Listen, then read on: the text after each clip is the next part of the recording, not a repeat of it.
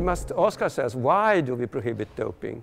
And the simple answer, I think, is that we don't like when people who are naturally inferior win over those who are naturally strong. So we have some kind of fascination for natural strength. And that's not sound. I mean, that's not the way we behave in other ways in society. We could find a person beautiful or strong, but we don't give them the job on that account. We don't see it as moral virtues, strength, but we do in sport context. If we lift the ban on doping, then people are allowed to use all sorts of resources to win the contest. When this takes on, and it will take on in the future, then it's hopeless for sport to stay out of this, to have sport clean.